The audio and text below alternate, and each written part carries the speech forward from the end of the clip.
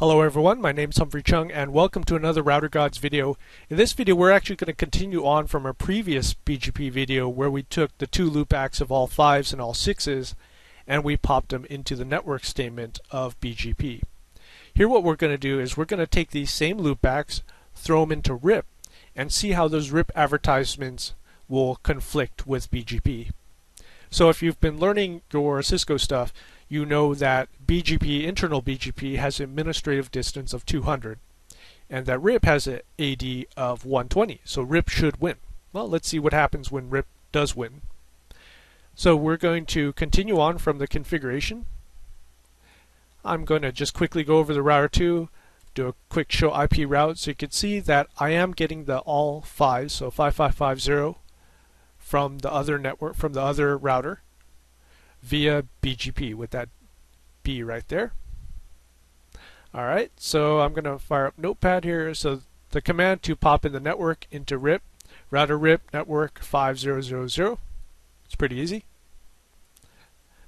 Now the reason we can get away with this is RIP is already configured on router 1 and router 2.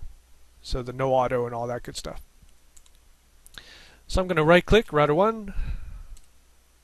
Boom. It's right there. Exit out of there, show IP route.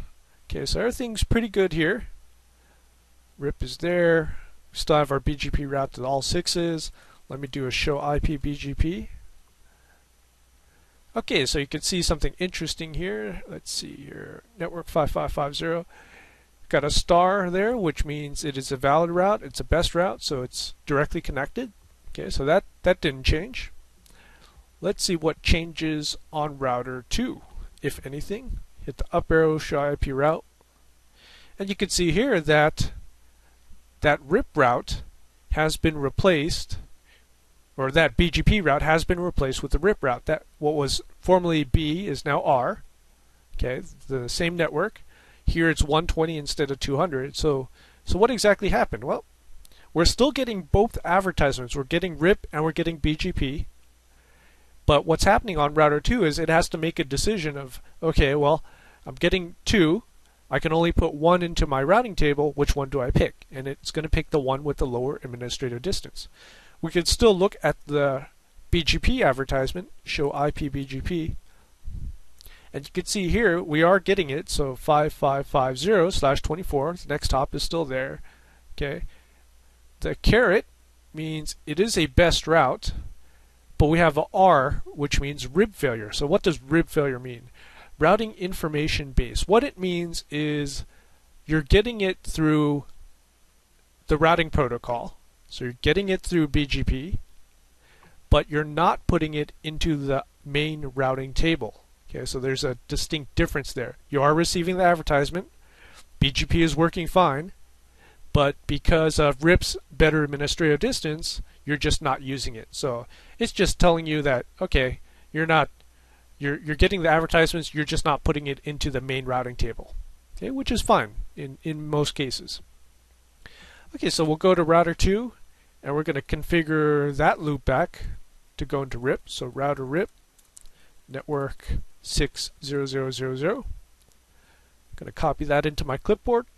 Go back to router 1, just do a show IP route really quick. So you can see here I've got my BGP route 6660, administrative distance of 200. I'm going to pop over here, conf T, right click, router RIP network 6000, pop that sucker in there. As I go over here, I'm going to do a show IP route, and that B has changed to an R, which means the BGP route has been replaced by RIP. You can see the better administrative distance here. If I do a show IP BGP, we should see the same thing. R for RIP failure. Caret means I could still, it's a best route.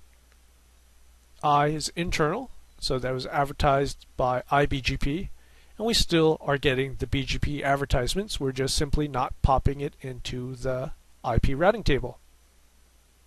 Alright, so that was a quick and easy way of how the better administrative distance of RIP can conflict with your internal BGP routes.